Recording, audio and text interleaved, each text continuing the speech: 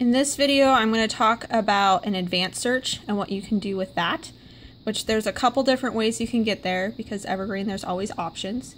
You can click advanced search here on the home screen.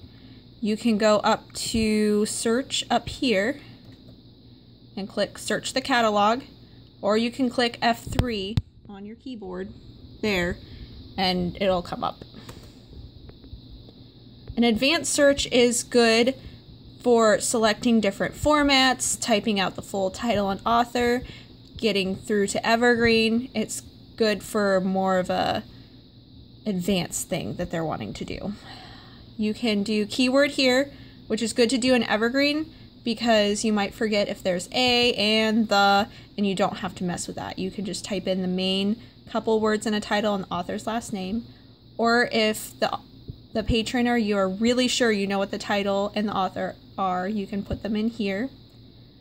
You can also go from the drop down and do subject. So let's say they're wanting World War II or Civil War or grief. You can type that in here and search that. If you just want to do basic here, title, author, and hit search, that will search in Syracuse and it will come up with everything. One good thing to do if the patron knows all they want is a book, or if they're wanting a CD audiobook or a DVD, you can choose that here, and that way you don't see all the electronic sources, which is nice.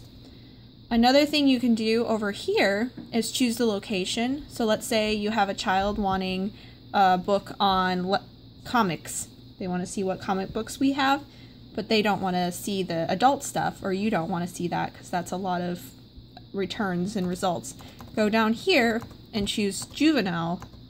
Oh, you probably would do J graphic or juvenile nonfiction, you know, however you want to do it, or vice versa. If you have an adult wanting something and they don't want to see the kids stuff, do adult nonfiction or adult large print if they're only wanting a large print book. The other thing to really keep in mind when using advanced search is right here, where you want to search either Syracuse or you want to search all of Evergreen. In the next video, I'll show you a shortcut how to get to Evergreen faster through the drop down, but I'll just scroll up like this.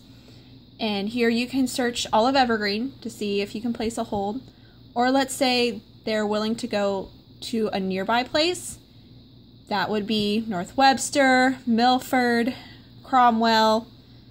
You would search through here, or LaGrange. You would click on, if you click on the top one, it'll search all of their branches.